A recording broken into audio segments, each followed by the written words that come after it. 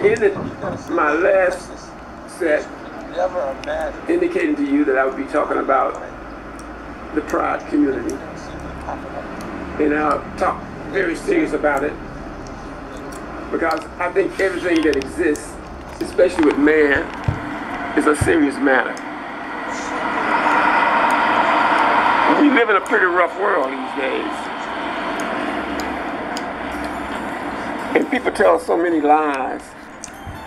And some people are so gullible. And some people just do anything. And then some people just don't care. So we live in a difficult world now. It's unlike the world that I knew when I was in the younger days, when I was a young man.